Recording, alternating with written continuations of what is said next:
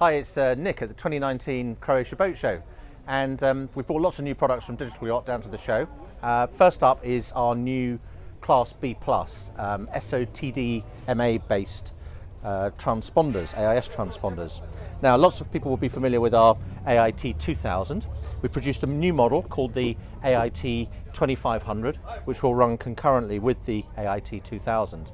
Now, this uses a new technology. Nothing fundamentally has changed. AIS still sends and receives positions for your boat together with other boats, but with the new SOTDMA technology used in this unit, you get a higher transmit power, 5 watts as opposed to 2 watts, and also a more regular position update.